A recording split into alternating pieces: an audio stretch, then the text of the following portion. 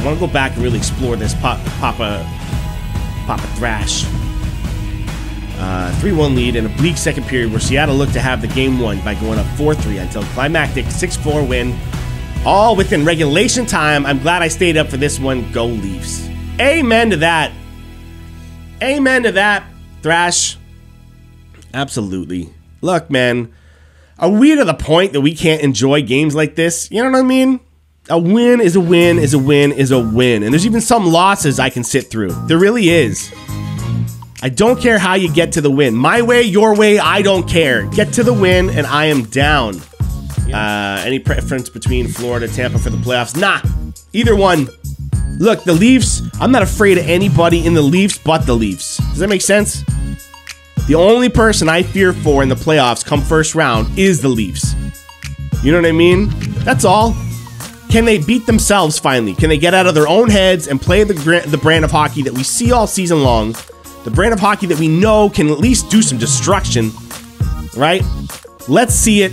I don't care if it's Florida, Tampa. I don't care if Montreal somehow squeaks in and we go up against them again. Bring it on. Bring on anybody, because I think the Leafs need to beat themselves for once. You know what I mean? Or I guess not beat themselves. How about that? Right? I'm kind of saying the opposite there, but not beat themselves. Just go in, play your brand of hockey, play it like you mean it, play it like you're not scared of anything. You see all that laughing and stuff like that on the bench? You know what I mean? You got to be able to do that when you're down 1-0. You got to. You know, even down 2-0. You know, a 1 or 2 goal deficit, you still need to keep that if that's your brand of hockey, and it is. They're basically the Mighty Ducks, guys. You know what I mean? Like, that's the kind of brand that the Leafs are putting together, right? Like, their whole starting lineup and a few cast of characters here and there, they're just the constant, like, entertaining guys. You know? They're a mishmash of kind of styles and it all works for them, and, like, you know, they're kind of like getting bullied a lot, but they still get wins, you know? Like, it's, I don't know, it's cool. I'll just say I enjoyed the game when Vancouver beat us. Yeah, it was a loss, but to quote Gladiator, are you not entertained? Yeah, man. Yeah, I mean, yeah, that's it. That's it, man. That's exactly it. Okay, look, right after that Game 7 loss against Montreal, I was crushed. But literally, it took me, what, 5-10 minutes? Maybe 15 to get down here. You know, change into my stuff. Get on camera, and like before I'd even hit the thing, I was already in a better mood. Because my gosh, were we not entertained? Were we not on the edge of our seats for that Game 7?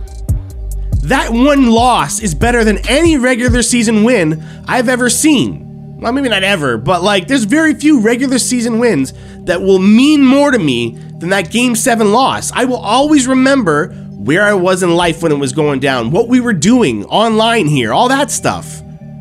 Like straight up, you got the right attitude, Thrash. You know what I mean? Yeah, man, don't hold back. Don't hold back, all right? So many of these teams got dirt on them.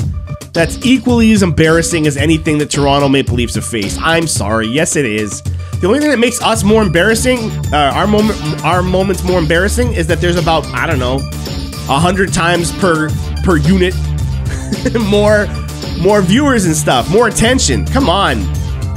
You know what I mean? The Leafs can't even cough without everybody going, hey, you think you're going to lose the first round now because of that cough? Like, are you kidding me? That's the only thing that makes it more embarrassing. More people are watching. More people are interested. I'm sorry your team sucks so bad that nobody cares when they lose and they have embarrassing moments. You know what I mean? I'm sorry that doesn't get blown up all over the news the way that the Leafs' embarrassing moments do. You know what I mean? Like, jeez. So don't hold back on these goofs, all right? They're going to say stuff about your team. They better be only one of like maybe 6 teams right now, maybe 7 teams that can really say something and have it stick right now, you know?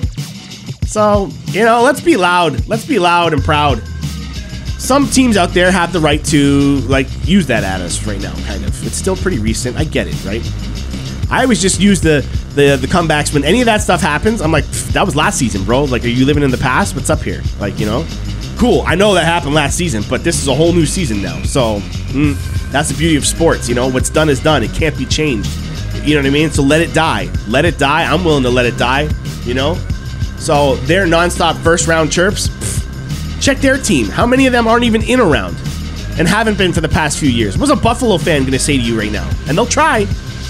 Oh, what's the point of even getting there if you're just going to be out in the first round? Well, because it's better than any regular season game. That's why.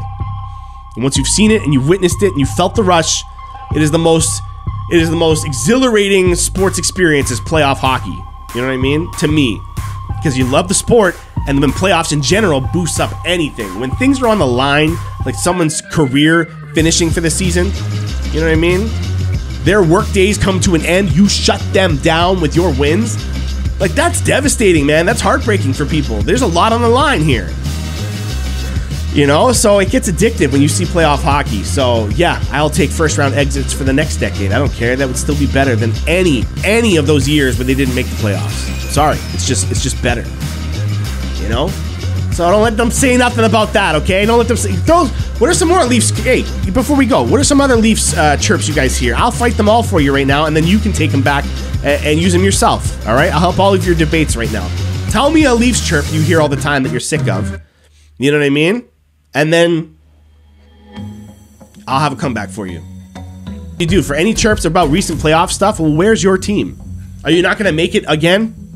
Are you not going to make it to the playoffs again? And you're going to say anything about my team? You know what I had to do for that decade when the Leafs weren't making the playoffs? You know what I did? I shut up. I shut up. You know what I mean? That's what I did. And when people would throw comments at my way, I'd laugh along and take it because that's sports.